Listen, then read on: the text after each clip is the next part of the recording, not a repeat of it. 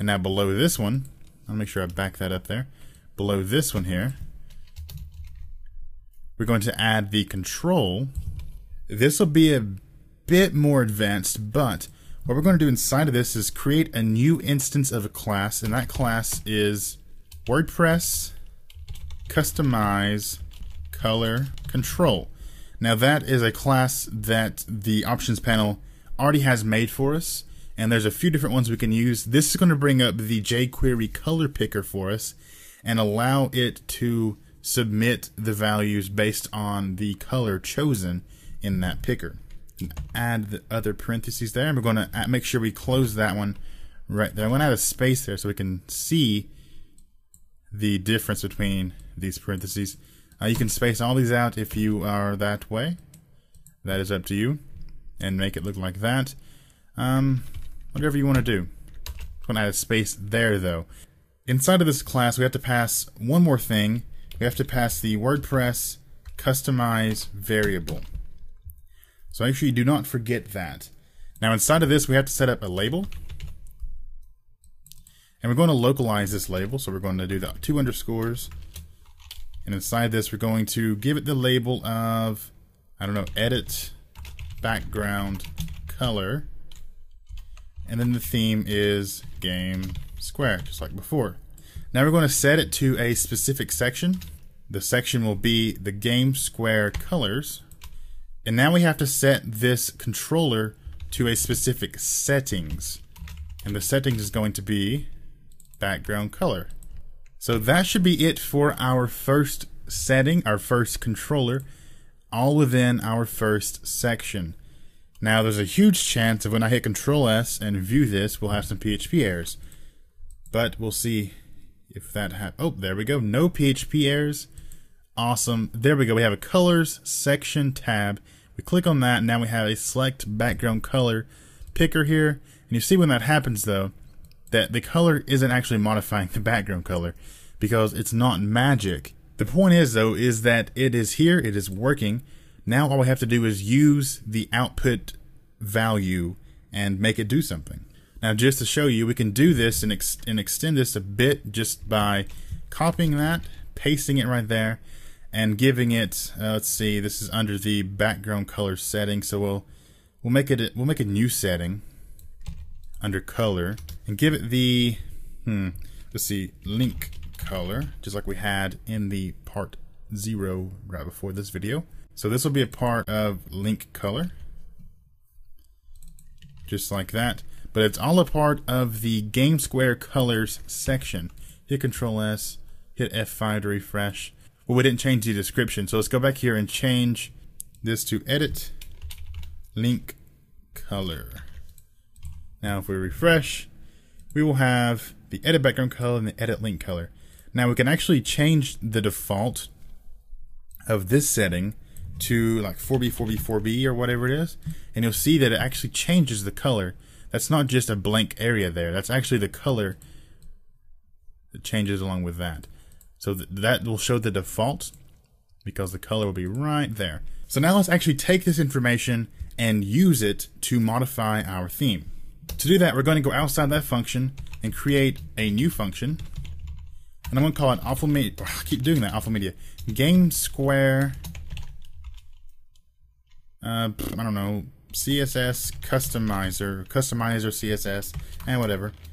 And now inside of this function, we're going to actually close the PHP off and open a new PHP tag there, so we have PHP below that for the rest of the stuff. But inside this, we're going to have a style tag. We're going to be outputting some HTML here. Add a type here to show that it is text containing CSS. Now inside of this, we're just going to write out some CSS like we normally would.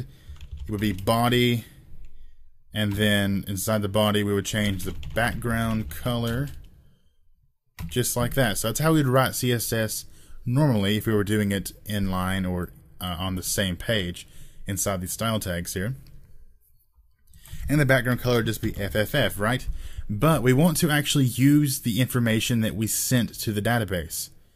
And to do that, we'll have to replace FFF with a little bit of a PHP snippet. So we're going to say PHP. Now notice I am, for the color, I've left the pound sign here, the little number sign. I've left that there so that, because all it's going to bring in is the numbers. It's not going to have the symbol. So leave the symbol there for colors. We're going to echo get theme mod. So get theme mod is going to extract the information from a field that we set up in our customizer in the function right above this. And that field is the background color. Whatever this function grabs from the background color right there from that field, whatever it grabs from that, it will echo that out right there for us. Now all we have to do is fire this function off and we should be good to go with the background color. So we're going to actually use this function whenever you should have this. Let's go to our directory here, and in our header we should have the WordPress head function below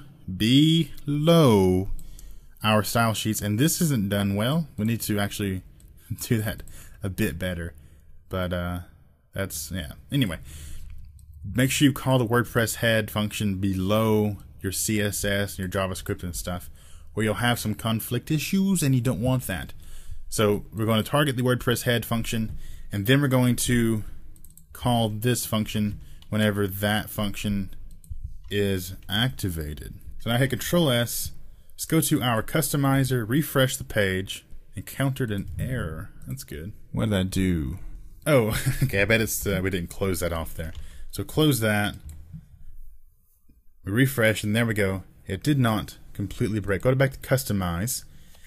And now we have colors, background color. Let's change the background color and hope it does something. Yeah! Look at that. That is awesome. That's how you change the background color.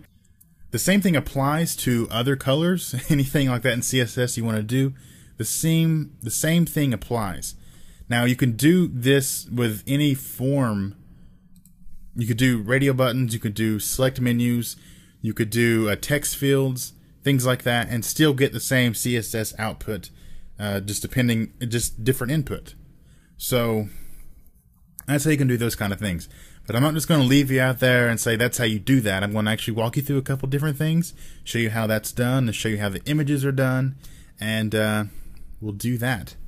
So let's do our link colors now. We're going to take this and copy it, paste that right there, and let's target the links. Let's see how we styled our links exactly. I want to look at it like that.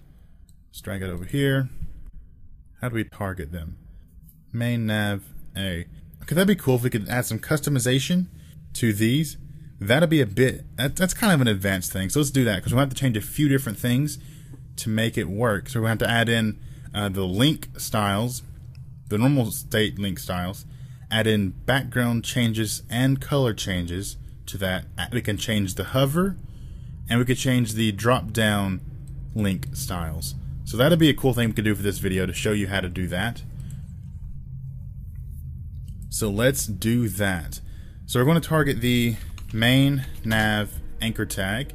Shut up, train.